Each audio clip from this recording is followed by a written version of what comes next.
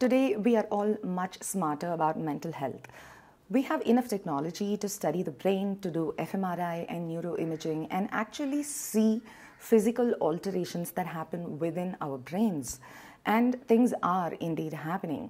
When it comes to depression or anxiety or other such mental health disorders, it is now sort of well understood that, you can't just snap out of it. The brain changes physically as well as in terms of neurochemistry. Depression by itself is one disorder where experts are constantly learning new things every day and finding therapies and therapeutics as well. This study has one such finding where scientists have realized that something happens to the brain, even in kids, that can potentially indicate risk for depression.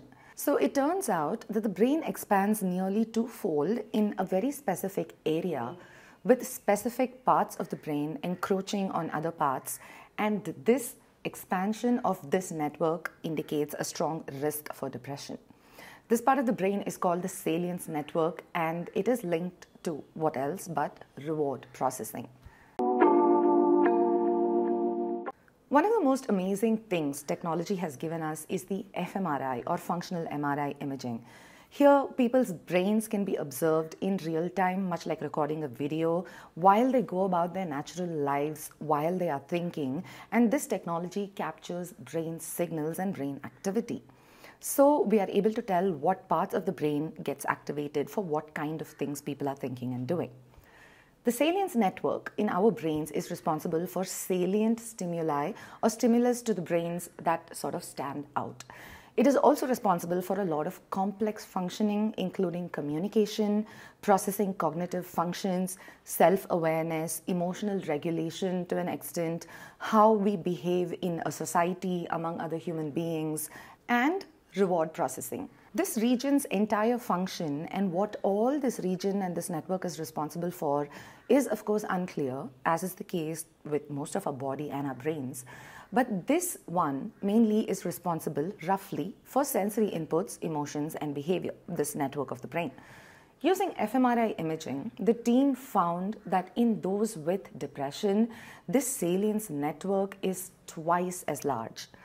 It is enlarged, and the boundaries of this brain network starts to impinge into the areas of other brain networks. And this is, of course, when compared to healthy people. The team from Cornell studied the brains of over 140 individuals who were on average about 41 years of age, but all of them were clinically diagnosed with severe depression. They found that in the salience network, among those with depression, the size had expanded nearly twice.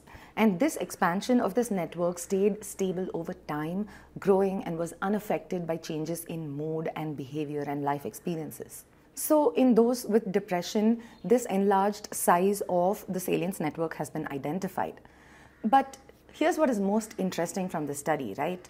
This expansion, this doubling in size of the salience network started showing in children even before depressive symptoms started showing subsequently when they became teenagers or when they reached adolescence. Long-term measurements were made over 60 times in just a span of 18 months, and it showed the expansion of the brain steadily over time, and even among kids, it indicated a propensity for depression and indicated a risk for it. There are more details in the study, of course, and it will be linked below, and if you're interested, you can read it, but we're not going into those technical details for this video. One such interesting detail was that the severity of depression was associated with changes in the size of the network. Their work is also great proof of concept to show that a method of fMRI called precision functional mapping works well for understanding brain regions that are involved in depression and targeting these regions to understand them better. But the major finding that still stands out is that expanded salience network is associated with depression, including the onset of depression. So the expansion appears before depression comes, and therefore the expansion predicts it. This enlarged network size can tell that the person at some point might get depression in their lives, and this is a huge blessing in terms of therapeutics and treatments that we can now work towards. This was an early study exploring different parts of the brain with different techniques, And of course, much more studies are needed. These are still initial steps.